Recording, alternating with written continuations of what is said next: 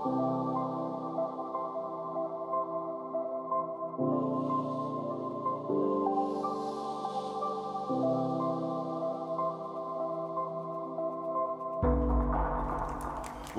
welcome.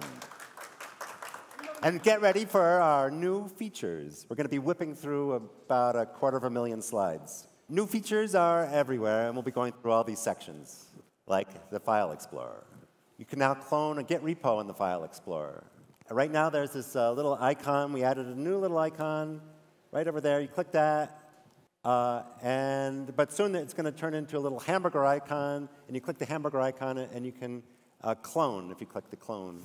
And then you get this modal to come up to ask you for the address of the repo, and then it comes in as its own workspace.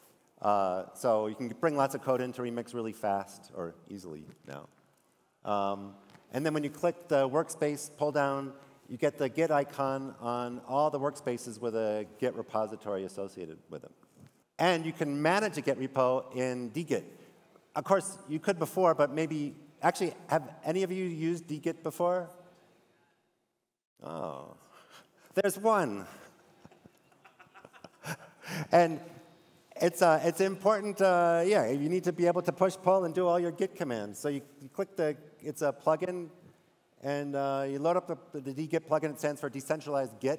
Click that, and then over here, behind the chair, or maybe on your screen, you'll see the init, push, pull, all the normal Git commands, and oh, it's over there. And then you're good to go. And then we've got new templates. In the workspace, if you add, click the new template, a new workspace button, and then you get, oh, look, it's over there. You can get a create new workspace. I like it looking at this. And then what happens? You can choose a template. Oh, yeah, but first, you can initialize a repo, any repo you want, to become a Git repo. So now you click the default, or that pull-down menu, and you get all the different workspace templates. And now they're all the Open Zeppelin templates, or some coined Open Zeppelin templates, and the 0x project. And if you click one of the Open Zeppelin templates, you get some of the features. So you click one of those, and you can add a new import to your base coin contract. And now you can drag and drop in the File Explorer, which means that your workspaces won't be so messy, especially when you didn't open the right folder when you're creating a new file.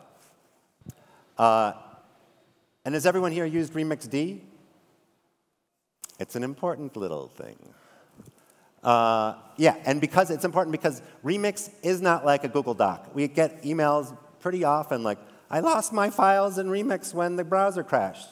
So you just have to know where your files are saved. They're saved in in the indexed DB, and that's in the browser, and the browser is feeble, you know? So if you want to save it to your hard drive, you can use RemixD to share a folder on your hard drive with Remix, or you can push it to, you know, some other external Git repo if you want. And now, as a result, we made the RemixD command a lot easier. Instead of a lot of flags, you just go into the directory you want to share in your terminal and just type remixd. Of course, you do have to download it first, and it's an NPM package, so, but it's simple. And now you can load Slither for all you static analyzers out there. You just want to load Slither locally. And we've made some editor updates. And for the master of editor updates, I give you Philip. Thank you, Rob. For those who have been here at the, what do I? The green button, the big green button. For those who have been here at the previous session, you know how challenging it is to build a good code editor. And as we are using the same editor as VS Code does, we've been able to make it do some stuff that we expect the editor in VS Code to do. And the challenges that we had are basically the same that the nice people from Hard Hat have when they are doing code parsing. So we've been trying to solve this problem. First of all, in order to use these features, you have to turn them on, because by default we turn them off because, you know, some people might not like it, or it might be all too sudden. But basically, what we have is autocomplete. And autocomplete is a very complicated beast, as we know, because when you're typing, you want stuff to happen.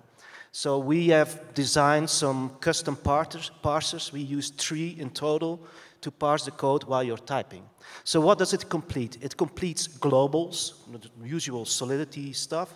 It completes it does dot completions on globals from Solidity.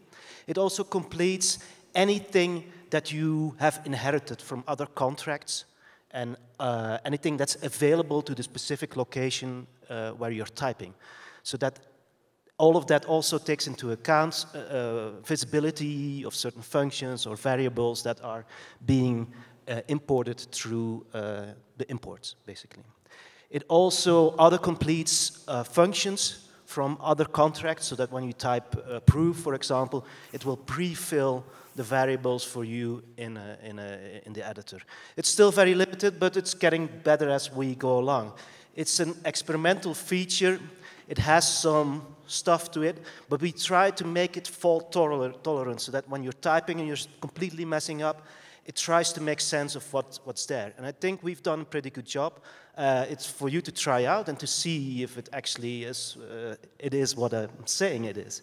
The dot completions are a thing that I think is specifically useful for when you're doing complicated stuff with contracts that you import. Here we have also a nice little feature that we built in order to complete possible imports when you type import. Basically, we have some Uniswap and OpenZeppelin preloaded, so you can easily find and search files that you're looking for. If you're looking for some kind of interface for an ERC1155, you just type in, you just go to the OpenZeppelin / and you type in 1155 and it will just show up in the list. It's easy to import it that way. You don't have to copy paste it anymore from other locations. And the imports will be available, the imported classes, or imported contracts, sorry, will be available for you as autocomplete objects when you try to extend the contract and anything else. So these things are all being taken into the editor. These are things that we believe are important features for people to develop quickly and that any editor should actually have. We also include gas estimates. Gas estimates are simply returned by the compiler, right?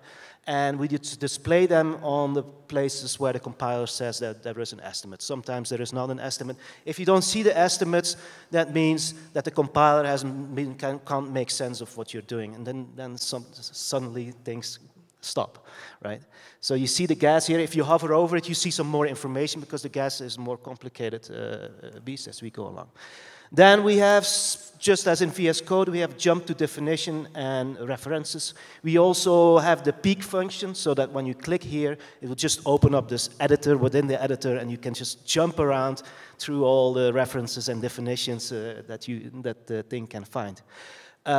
We try here also to be fault tolerant. If your file is messed up and you have errors in it, it will still be able to find the functions and the definitions.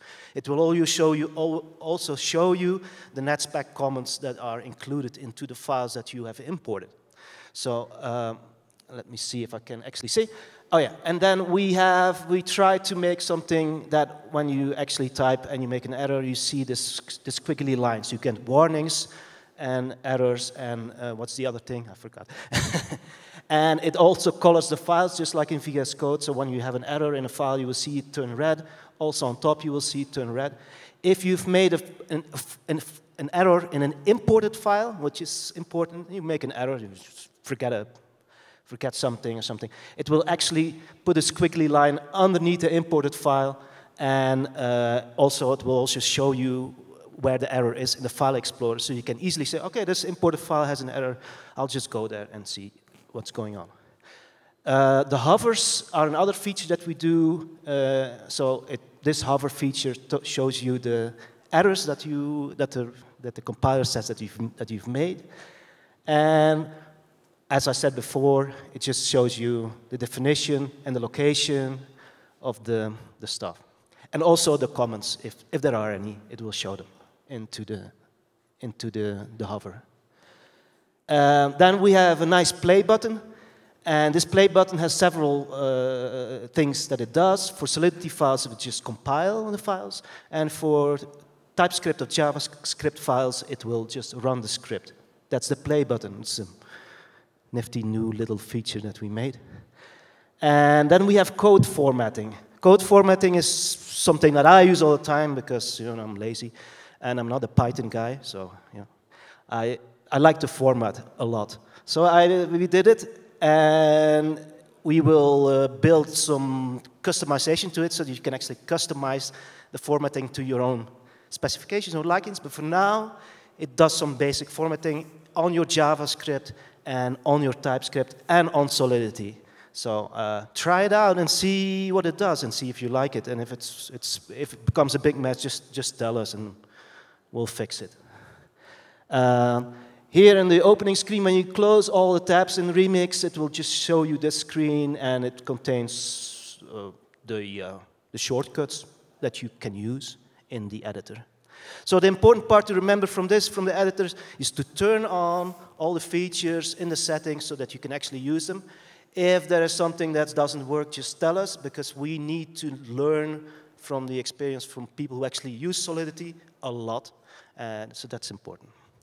The next part is proxy contracts, and I want to introduce you to David Dissou, and he will talk about it. Thank you.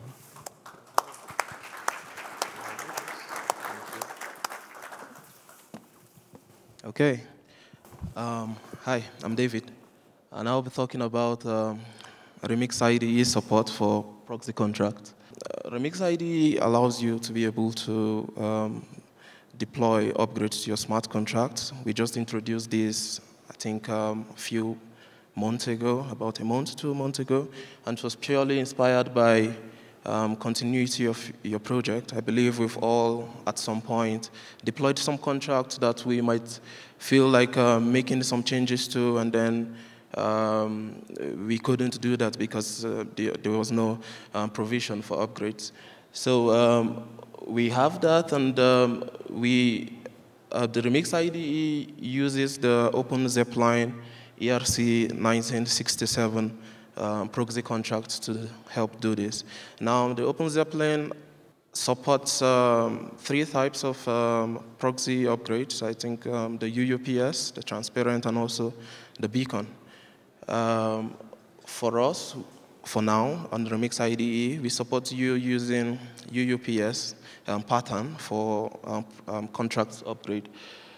Yeah, okay, and then it requires you having the UUPS upgradable installed in order for it to work. This feature can easily be tested if you access the Open Zipline wizard. You can be able to customize how you want your contract, and then you select the UUPS upgradable and open a Remix. If you have that, you compile, you should be able to have this. We also have templates. I believe Rob was talking about templates towards the beginning. You click Create Workspace. You can select and customize what you want by checking also the proxy.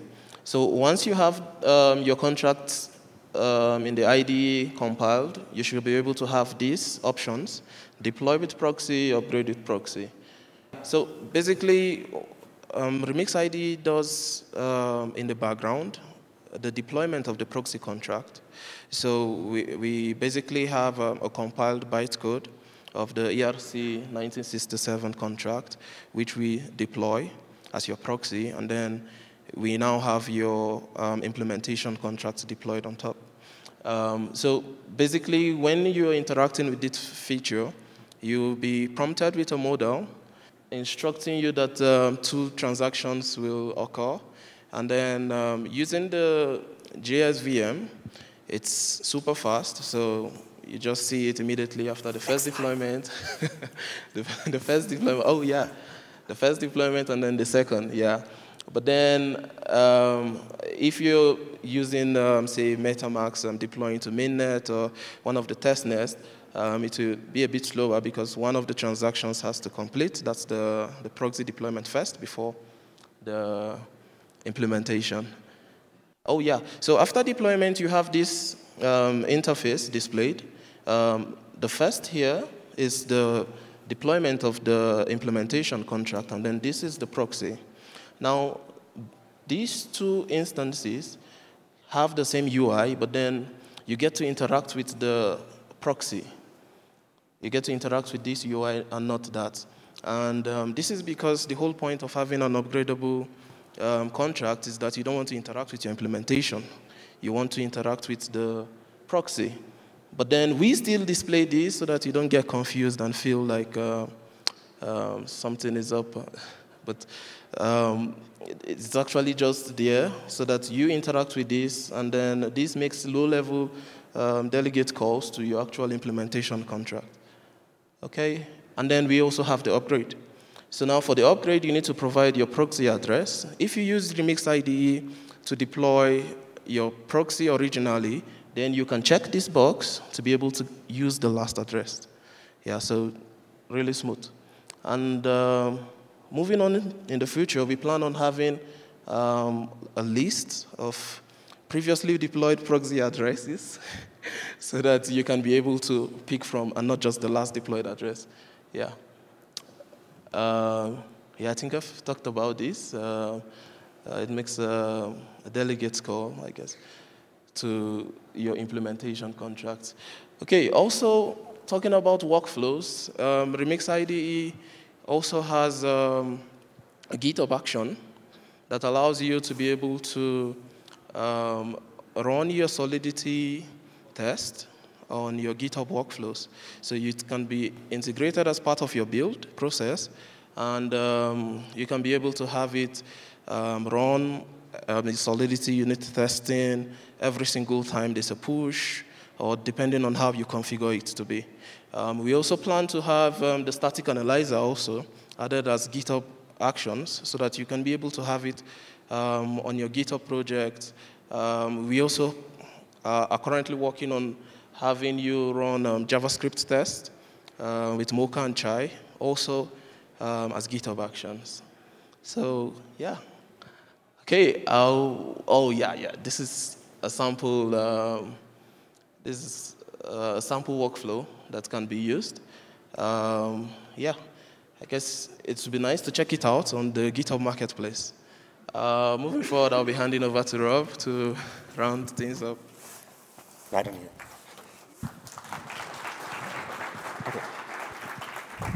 Okay, a few more things to go over.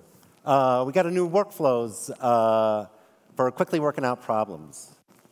So setting the state of a contract is can get kind of hairy because you got to maybe have to deploy a bunch of contracts, got to go in and hit a bunch of functions, and you got to remember what you do. And each time you develop, it can be you got to remember what the process is. So you can make a script that does that for you, and then let the script run after you do a little bit of coding. And now we have this button to push, so when you click that, it will compile the contract and then run the script. And you connect the script and the contract with some NatSpec comments. There's an example in the default one_storage to see how to connect the NatSpec comment to connect the script and the smart contract. You don't have to hit compile and run all the time. You could just hit it when you want to. So just compile, compile, compile, and then when you need to, run it. Or I guess you probably could do it all the time, too. We've got a bunch of interoperability updates. You can compile for a Hard Hat project when you share the folder with remixd to the Hard Hat project, to your Hard Hat project. And you can sync now. So if you want to use Remix or Truffle, or if you want to use Hard Hat, Truffle, or Foundry, and deploy with, and then you can deploy with Remix. So once you share the folder, and then you compile a file in one of those other frameworks, then you can go to the deploy and run, hit the refresh button. Like that one was compiled by Hard Hat, and then we took the same file and compiled it in Remix, and it comes up with compiled by Remix. Yeah, then you can deploy and run it. We got Foundry remappings when you share the folder with a Foundry project. And here's 27 seconds, so we can have some time for questions of some quick grab bag of stuff. We got the advanced settings in the Solidity compiler. So if you click the button over here, you can see an example JSON file that will run all your compiler settings, so you don't have to do it by that. In deploy and run, there's a bunch of new providers, environments, and now for beginners, it's easier to see which one is the injected Web3, the injected provider, and it will say the name of the injected provider. Also now, like in the environment section, the top link goes to chainlist.org, so you can find the spec of the chain you want to deploy to. And when you're looking at one of the L2s, it will go to a bridge to get the funds for that. Debugger got wider. There's a console.log, just like Hardhat. And to get to the documentation, you got to click that little caret, it opens, and then you can click the book to get to the documentation. And also the little green check mark means that Remix is owner of this code.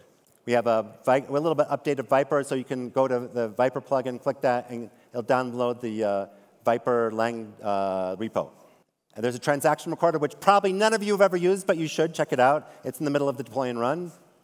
And the browse and grab, if you go to a verified contract in Etherscan, you just change out the Etherscan for Remix, and it'll open it up in the editor.